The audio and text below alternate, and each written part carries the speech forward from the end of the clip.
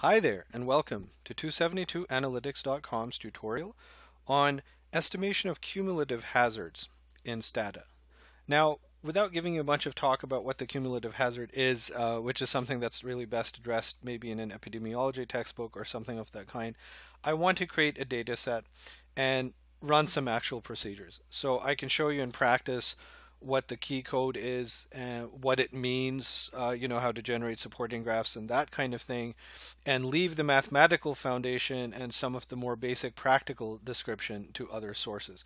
So the first thing I'm going to do is going to paste in a bunch of code here, which you can, if you like, freeze your screen if you want to replicate what I'm doing, or you can grab the code from 272analytics.com on the page for the cumulative function there. Or you don't have to bother with this at all if you don't want to replicate exactly what I'm doing. All of the code that I've highlighted here is just for the purposes of creating a sample data set with 100 observations that we can run some analysis on. In this data set, there's a couple of things that kind of, leap out here, and I just want to highlight them. We have a variable called fail time, and what that is just a measure, and we can say it's in months, off the time to a particular failure. And what I'm visualizing as failure, and there's a variable for that too, fail here, which is a count variable, which is just the number of people who experience a failure at a certain fail time. And finally, there's a treatment here, which is going to take on just two possibilities. So here is what the data set is. Let me first enter the code and then just quickly show you the data set. So we have data on 100 folks, and they all failed, by the way. There's no censoring here. I wanted to keep it simple. And from, let's say, 21 months here down to 149, let's say, for the sake of conceptualizing it, that we are tracking 100 people at the beginning of the study. They were all in remission from cancer, from a certain form of cancer. They were clear of this cancer. And we wanted them to remain clear of this cancer. And so let's say there are two treatments for that. Let's say that there is some form of preventative treatment, and let's say that there's a control or something of that kind. And those are the two treatments. And what we're kind of really interested in is the hazard of having a relapse, of having a return of cancer, sort of as a function of these two treatments. And the practical motivation for that would be that there would be a lot of interest, both clinical and commercial, in any treatment that could sort of reduce the hazard of a cancer recurrence, right? So cumulative hazard analysis is one way of exploring these data and motivating them. So I'm just going to go jump right into it by creating a table here that's going to show you what I'm talking about, and I'm going to create a second table right after it. STS list is the command in Stata to generate these kinds of survival tables. A CumHaz, C-U-M-H-A-Z, is just cumulative hazard, and Stata has a lot of options that you can kind of tack on there. CumHaz is one of them, and that's because, in this case, it's the subject of our tutorial. That's why it's here. And we can specify by treatment. We could also take that piece of code out, by the way, in which case we'd get this. And let me paste it back in so you can see what it looks like sorted by treatment. And then finally, I'm going to do a graph, and I'm going to put it up there because I think the graph is really going to help us understand what's going on. And I'll go back through this code in just a second. So let's let this graph generate. Okay. So here we have a cumulative hazard. I think a great way to start this discussion is to read you something from page 14 of the book called An Introduction to Survival Analysis Using Stata by Cleves, Gould, and Marchenko. Here's the relevant passage. Probabilities, however, are not the best way to think about cumulative hazards. An other interpretation of the cumulative hazard is that it records the number of times we would expect mathematically to observe failures over a given period, if only the failure event were repeatable. So let's say that the cumulative hazard of something is 10 over a 10-month period. And we've already specified that the cumulative hazard here, the nature of the hazard has to do with cancer recurrence. If the cumulative hazard is, let's say 10 over 10 months, it means that if someone could, magically be freed from cancer every time they got it, that person would reacquire cancer 10 times over that 10-month period. So does that, I hope that makes more sense. Obviously this is something that could never happen in the real world. Um, People can't be resurrected to re-experience death as a failure event, or be magically cured of cancer so that we can measure their reacquisition of cancer. But it's a great example to help you get the intuition behind what a cumulative hazard is. And it goes up over time because typically, I mean, there's different distributions possible of hazards, but with something like cancer, I created this data set to reflect that real world pattern and expectation that over time, uh, the risk of someone who has already had cancer to reacquire it, that hazard would increase in a certain pattern. It wouldn't be flat. And what I've done here, which I think is really a useful way of getting at cumulative hazard too, is I've created a graph of the point estimates and the 95% confidence intervals here of the cumulative hazard for the two treatments, right? And the first thing that should be jumping out at you is that they're very similar. They track right on top of each other. And that's really no surprise because I created this data set using the same kinds of random number generation properties for both of these treatments. In the real world, we might not see something like that. And here we also have a sort of a treatment table because there are a lot of values. I used an alternating scheme here, but if you follow the mouse here, what we're basically doing is just over time, we're seeing the number at risk. And the number at risk goes down. It goes down, down, down because we are dealing with a data set in which everyone basically experiences the failure event. Okay, and that's really made up. That was just for the purposes of this demonstration. In real life, what you'd get is you'd get censoring. You'd get a lot of people at the end of the observation period would not have succumbed to cancer, or would have dropped out of the study or something of that kind. So you would have to think about censoring, ordinarily. But I think for the purposes of a simple demonstration, it's best just to show, the data without any censoring. So here, we kind of see the pattern, and there's a lot of stuff we can see without even looking at the table. We can kind of see that cumulative hazard is pretty flat here until kind of late, until I guess close to about 90 months after the beginning of the study. And then after that, we start to see pretty steady rise here. And then there's a period of like a huge exponential spike that takes place. So it looks like there's a couple of distinct regimes in, the hazard evolution of cancer reacquisition here. For a long time, risk is really kind of flat, then it increases in a linear fashion, and then it increases in an exponential fashion over time. We can go back now and look at this table and see our Nelson-Aalen cumulative hazard here as it goes on. And so, based on what I told you earlier about the intuition, like if we highlight it here, uh, if someone were sort of examined at 126 months after the beginning of treatment, we would expect under treatment one for them to have reacquired cancer 1.1159 times. Obviously, that's a statistical fiction as well as a practical impossibility.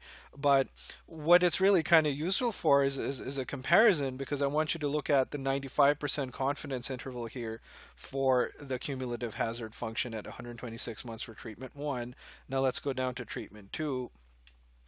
And we don't have an exact comparison, but we can look at month 127, and we can see that the cumulative hazard is very similar here at this point, right?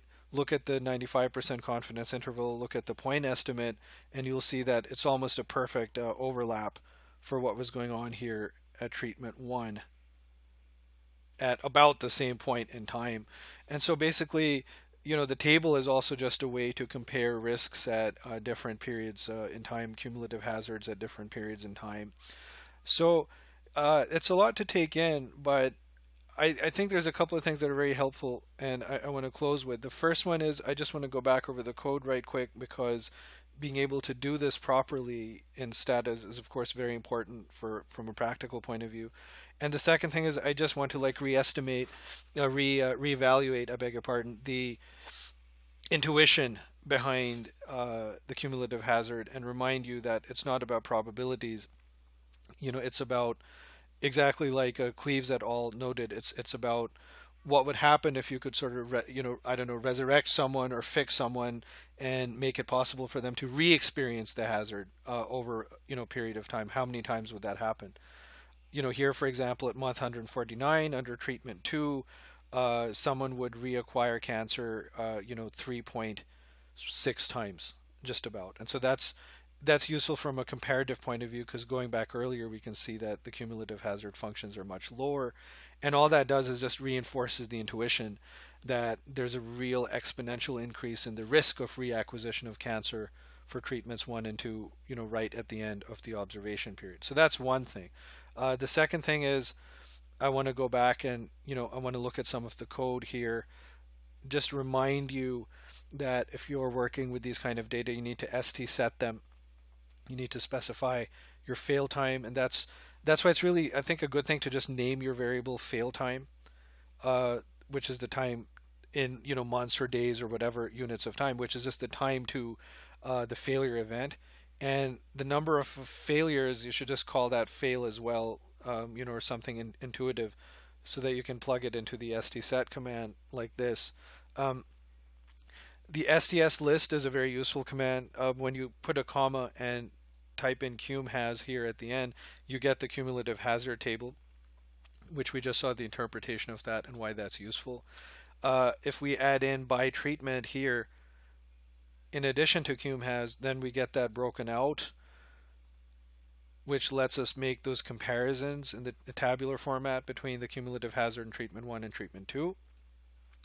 And then finally, I want to highlight the code for the graph, which is really important, because if you're talking a whole lot of, fail time entries, it might not be really helpful to just look at the table.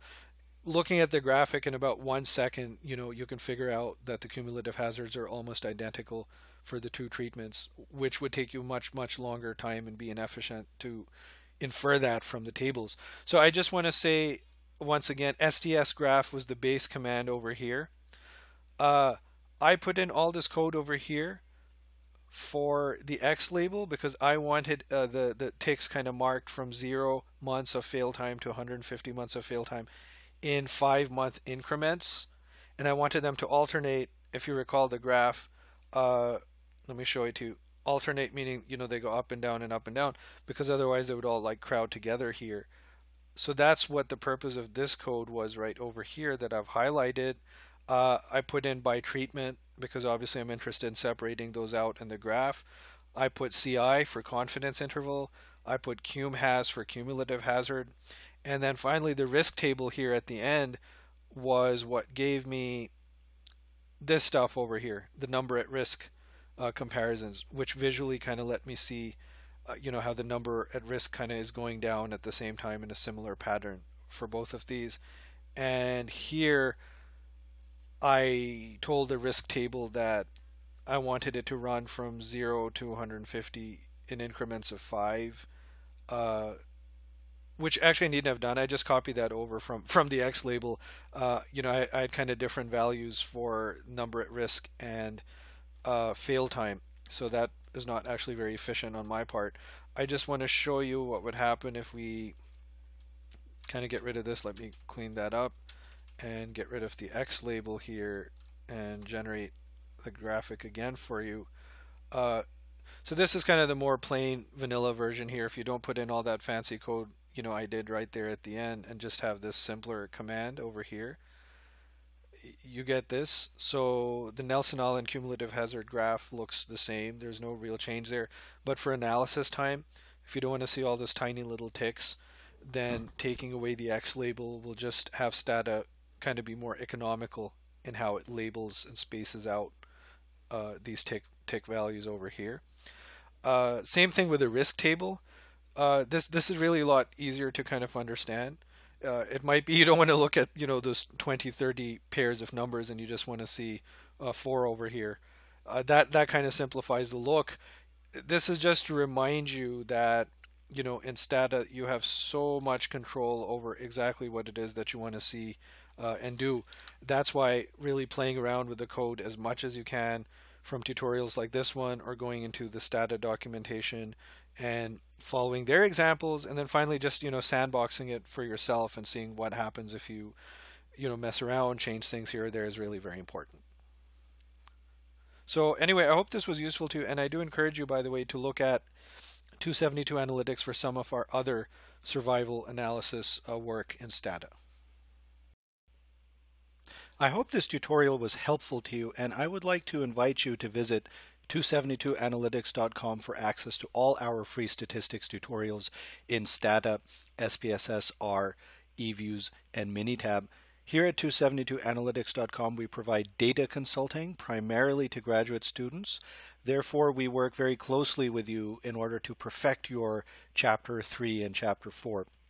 That means helping you design surveys, getting your data input, assisting you with fashioning appropriate research questions and hypotheses, getting your data, extracting them, transforming them, cleaning them, putting them through analysis, interpreting them, explaining them to you, so that at the end of the day, you know exactly what story your data tell, why they matter, what they mean, in a manner that lets you write a perfect Chapter 4 following a perfect Chapter 3, and lets you defend your dissertation or thesis with complete confidence.